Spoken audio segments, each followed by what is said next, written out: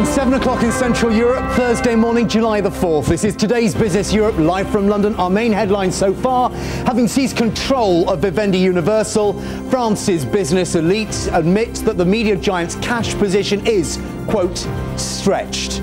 Promising swift action, they install AXA boss Claude Bébert as the power behind Vivendi's throne. And good morning there, Manus, Cranny. Welcome to the show. Looks as if Elan Corporation, another vicious day for them yesterday, and more breaking news that Dr. Reddy's has another generic patent delivered to them by the FDA. We'll take a look at the Elan story and Recovery Watch. We should be fairly well supported at the European Open. US indices, as the volume trickled down towards today's public holiday, managed to ignite a rally after we had closed down last night. In Asia, however, still trouble in Tokyo, as you can see. Concern about perhaps the yen or about technology in general has led some of those big exporters into negative territory, and therefore we're showing red. Other markets like Hong Kong, however, not doing too badly. Let's get the latest international news from Serena Al-awa. Thanks, Simon. Good morning. The United Nations mission in Bosnia gets a temporary respite as the Security Council votes to extend its mandate until July the 15th. The White House says company lawyers are to blame for President George W. Bush's failure to disclose the details of shares he sold while he was a company director 10 years ago. And in a keynote speech to Parliament, French Prime Minister Jean-Pierre Raffarin has outlined his vision for the government over the next 5 years. Right, today, of course, is a big decision day for the central banks around Europe. You had Norway raising rates yesterday, as we expected. The Riksbank will make its announcement tomorrow. But this lunchtime, it is the turn of the European Central Bank and indeed the Bank of England to announce whether or not they're raising rates. Let's link live for both of those banks. In Luxembourg, where the ECB is meeting, is Raymond Frenken, CNBC reporter, and Geoffrey Dix, UK economist for the Royal Bank of Scotland, joins me here in London. Let me kick off with you, Ray. As things stand at the moment, what is the ECB likely to do? Well, it doesn't look like the ECB is going to do anything in terms of interest rates. Only 2 days ago, Wim Duisenberg, the president of the central bank, said that when testifying in front of the European Parliament in Strasbourg, he said that inflation in Europe is coming down, but not as rapidly as the ECB had been hoping. Should I go for a nice inflation hotspot because I'll get nice asset inflation? I don't think it makes a lot of difference in the present environment until we get concrete signs that there is a global recovery on the way, that what we're seeing now on the equity markets isn't a sign that the global economy is going to go backwards over the second half of the year. I don't think it matters which country you invest in. I think you have to be just very selective on which sectors and which companies in any particular country you invest in. Germany's E.ON says it's tightening its grip on Ruhrgas. The utility is poised to take full control of Germany's biggest gas distributor after offering to pay 4.1 billion euros for the 40% it doesn't already own. Officially, though, E.ON is still awaiting government approval for its takeover. That would involve a decision by the cartel office being vetoed, being overturned. They unanimously recommended that the deal be blocked on competition grounds. Sources say that E.ON's supervisory board has had talks with the government and that an announcement could come as early as Friday. We're going to take a break. After that, we'll go live to Singapore. The dollar is ramping higher as we enter this public holiday in the States. People apparently unwilling to maintain some long positions, and the euro suffers as a result. Also, while we'll get a pop at the Open this Thursday.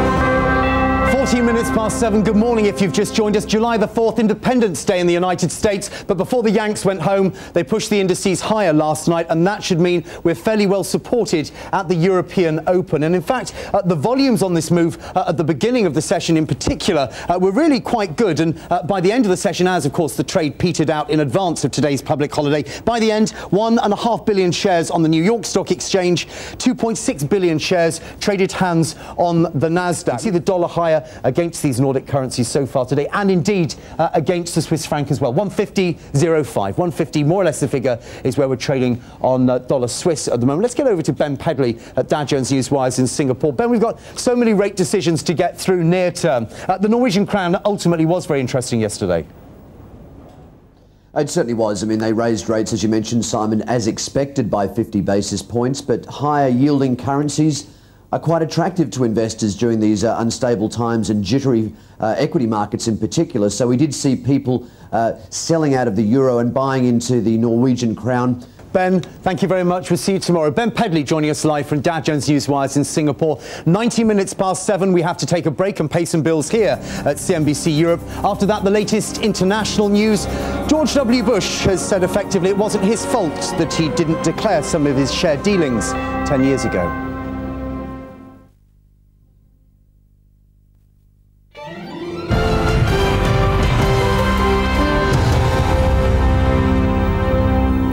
Welcome back to today's Business Europe. I'm Serena. Al-awa. The United Nations mission in Bosnia is secure, at least for the days ahead, as the Security Council has voted to extend its mandate until July the 15th. Washington is refusing to back a 6-month extension to the mission in a row over immunity for its peacekeepers at the new International Criminal Court.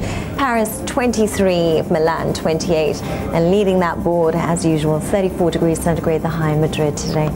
You're up to date there, Simon. Let's hope the weather improves as we go towards the Love Parade in Berlin next week. Are you going? Are you? I might do. Particularly as I read on the website that if you wear a thong, you'll get free transport. Let's go to, speaking of which, let's go live to Teymoor Nabili in Singapore for an update on the Asian markets. How are you doing, Teymoor? I knew you were going to try something like that just then. But I suspect you'll be wearing a thong, won't you, Simon? I always do when I'm, well, not when I'm on the telly, but the rest of the time, I tend to strut around the newsroom. It grabs a lot of attention. I wish I was there to see it. Anyway, let's get on quickly to the Asian markets, because I'm sure they won't give me much time. It's mostly higher around the board this morning, but Japan is lower today. Now, the reasons they're giving for this tend to vary. Some people are saying it's profit-taking, some people saying the US worries. Keep this in mind. Bipap Carreri. Maurizio resigns amid reports that indeed the Bank of England, Bank of Italy are indeed about to issue quite a scathing report. So Bipap Carreri could in actual fact, Simon, be quite important. Simon, over to you. Thank you very much. Still to come on the programme, we'll give you some technical analysis again on some of these European indices. In London today, a lot of the headlines grabbed by the fact that the London market, the FTSE 100, is now lower than it was before Tony Blair came to power. Stay with us.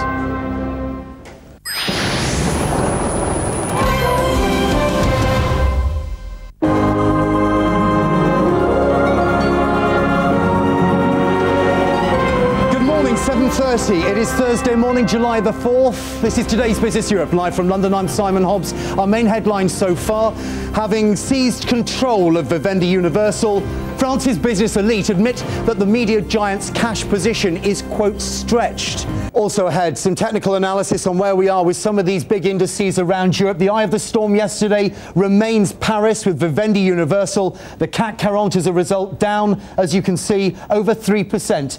Some news overnight that could move EADS at the open in Paris. Manus, Cranny has it. Manus. Simon, thank you. Good morning. What we're seeing here with EADS is Air New Zealand are in the market for new fleet. 15 new Airbus, essentially, is what they've ordered. So keep your eyes across Capitalia, Simon. That is the holding vehicle today. Back to you. Thank you very much. 24 minutes to 8. Just hours after his appointment, the new head of Vivendi Universal admitted last night to a short-term cash problem. But Jean-René Fortu then moved to try and quickly reassure investors, saying that the group's assets do far exceed its debt. At the same time, Vivendi appointed AXA boss Claude Berbère as head of the Finance Committee, a position that many analysts say effectively gives him the real power behind the throne. You could argue he's had the power behind the throne all along, because of course he kicked out Jean-Marie Messier, but now he's got a formal position on a very important committee, and he outlined his first objectives last night. Vivendi is in talks with lenders to secure new credit to help pay off about 4 billion euros of short-term debt. As for the overall position, the firm says that its cash pile is now just over 1 billion euros and 1.6 billion euros remains in unused credit lines. Looking to the future, the new management has promised to cut debt and restore investor confidence through greater transparency. So finally, we've got a very public display of unity at the helm of Vivendi Universal. Will it help the shares? Rebecca Ulph is a senior analyst at Forrester Research, and she joins me here in London. I'm not sure if you heard our interview earlier on from Paris, Rebecca, but it was made clear at that point that this is only can be good for the shares, in particular because Bébert is there. I think, yes, this is, if nothing more than it's showing to investors and showing to the media at large that something's going on, something trying to address the issues. Rebecca, thank you for joining us this morning. Rebecca Ulph from Forrester Research on Vivendi. Time now 7:39. We have to take a break. After that, we'll go live to Amsterdam and bring you some more technical analysis on European indices. Where are we likely to trade from here? Well, short term, we'll probably get a bounce at the open. US indices were pushed higher last night.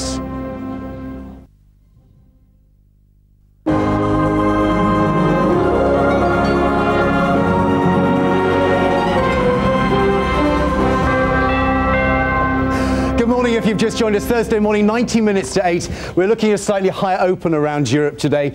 Some interesting moves towards the end of the session in the States yesterday pushed the indices higher. The email box here at CNBC, you old cynics, is full of people alleging that the stock support guys came in to try and push the indices higher going into today's public holiday in the States. Certainly at the beginning of the session, the volume was actually quite hard and quite fast. And we did come below this 944 level on the Dow Jones Stocks 50, I beg your pardon, on the S&P 500 that we've spoken about so much, which obviously is the completion of the Head and Shoulders formation.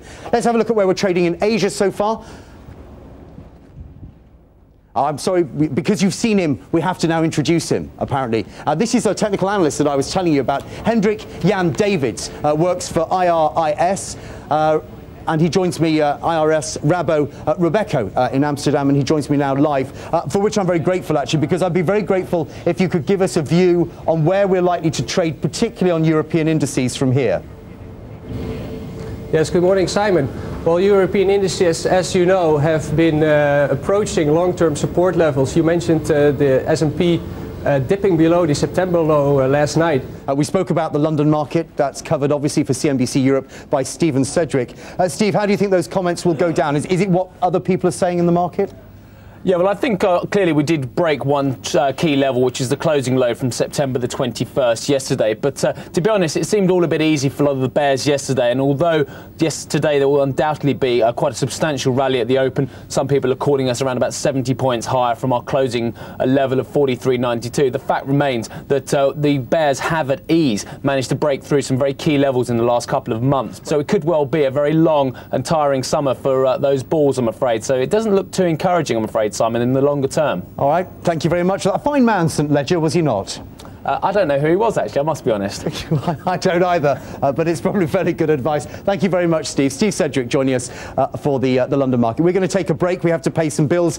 After that, we'll link with our other market reporters. OC's just reporting. We'll let you know whether that's above or below expectations as well. And the latest international news, not least the share dealings of Mr. George W. Bush. Stay with us.